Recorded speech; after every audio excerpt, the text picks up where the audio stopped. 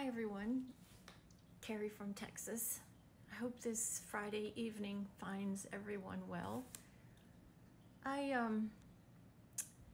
was asked today from one of the people that are in my network of followers in my wonderful community online.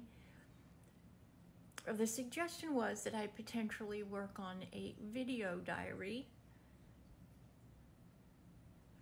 with the coping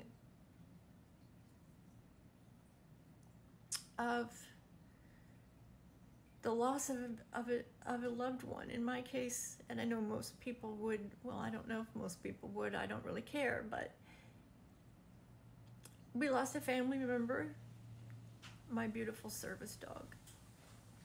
And today was the first time I had to come home and not have him at the back door to welcome me home.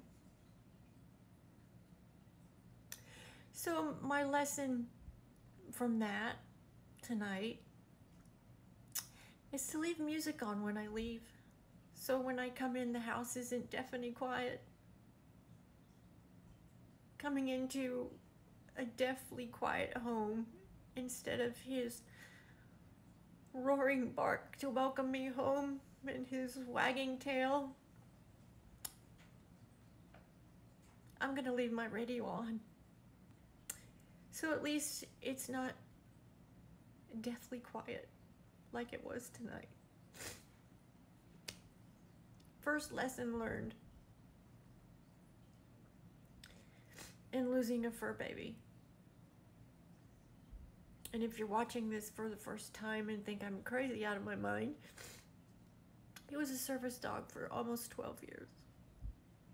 And he saved my life twice.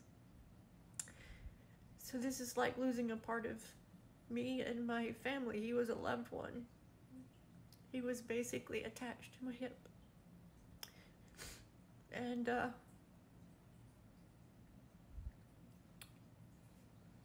it doesn't matter if it's a human or a pet, when you lose somebody that you love so deeply. Grief is very difficult. Very difficult. But